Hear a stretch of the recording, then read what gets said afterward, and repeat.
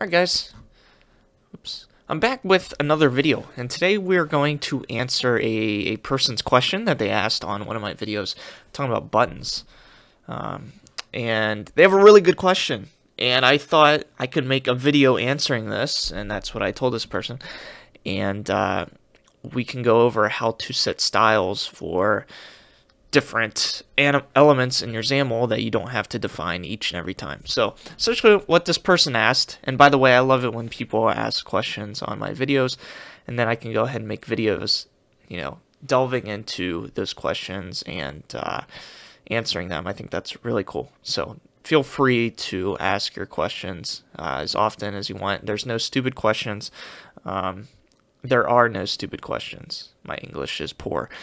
And yeah, let's get on with it. So this person asked, in essence, is there a way to set up styles for different XAML elements once, and then we don't have to repeat ourselves every single time, right? So there's this principle in programming you might have heard of before. If not, now's your chance. It's called the dry or don't repeat yourself.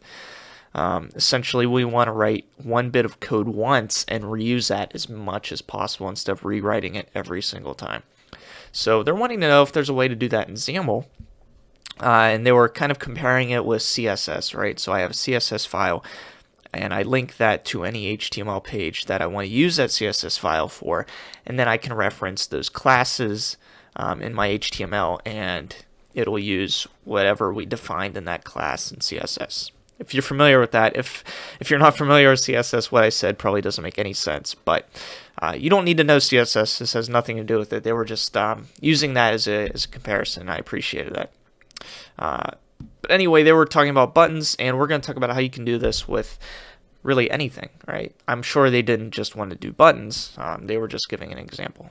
So what we're going to do is I set up a little bit of something to play with. I don't remember if we had this. No, I don't think we did have this in the last video, but I set a label and I set a button, and we're going to define styles in the window.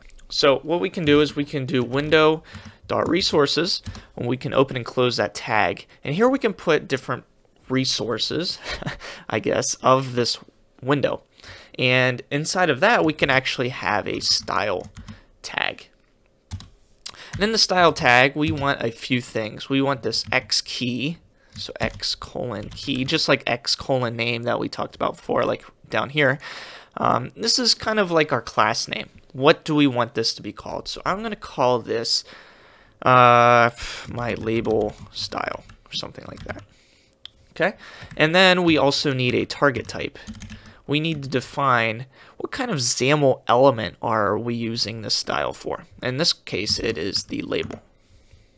Okay, and inside of it, we just kind of define what we want this label to, have property-wise. So we have a setter. So we have a setter, and we can just end it with the slash here.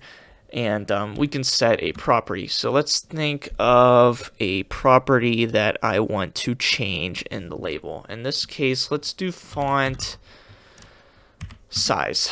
Font size is the property, and then the value, let's set it to 30.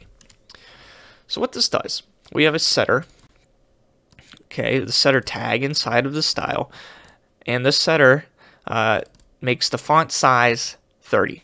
That's all it does. So the property is whatever we want to put in here. So let's say we do font family, that would be the property. But in this case, it's font size. And then the value of that font size is 30. It's just like saying font size is equal to 30. It's the same as that. All right, so get a good look at this. This is what that looks like now. Let's go ahead and let's set the style now in this label. So we do style. Style, and this is where we kind of use our XAML. I don't know what you call these curly braces. Maybe you guys know, but we do static resource, and you can see it already fills itself.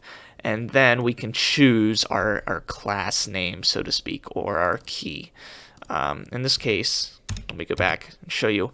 it's already showing us the available ones we can choose from, and we can double click here on label style, and now if this refreshes on the left, we should be able to see the font size go to 30, and for some reason it is not. Why is that?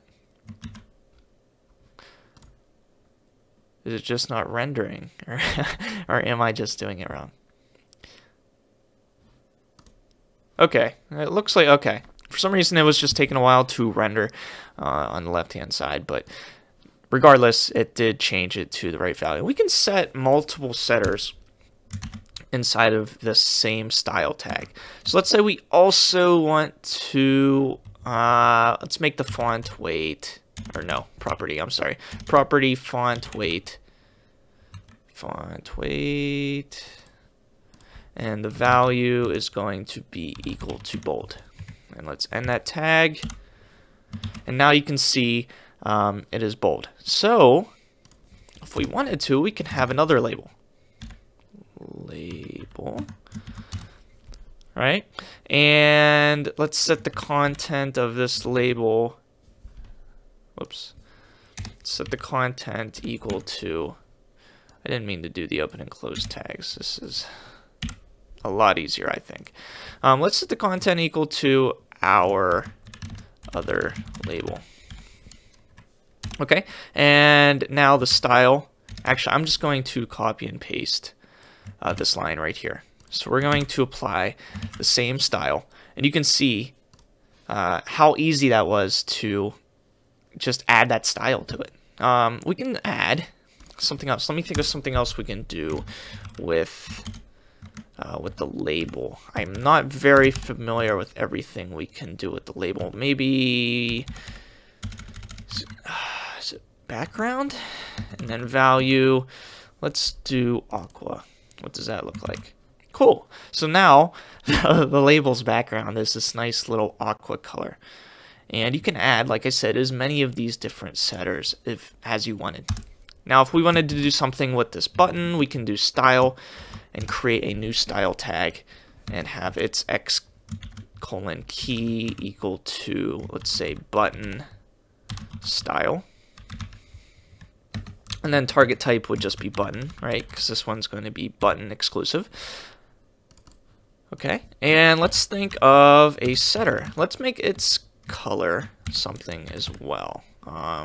So property, let's do, is it background as well? Okay, background, and value is going to be equal to, let's see what, I'm not sure what Azure looks like. It seems like an interesting name. So let's make its style static resource, and then we already have this pop up with our IntelliSense here, button style. And I'm not sure how quickly this is going to render. It may already have the color. I can't tell. Yeah, it is a different color, isn't it? It's not very easy to see. Let's make it something else. Let's just do like red. That's a little easier to see than that Azure. That Azure looked a lot like just a plain white background. So now we have a style that we set with buttons. And like I said, if I wanted to create another button,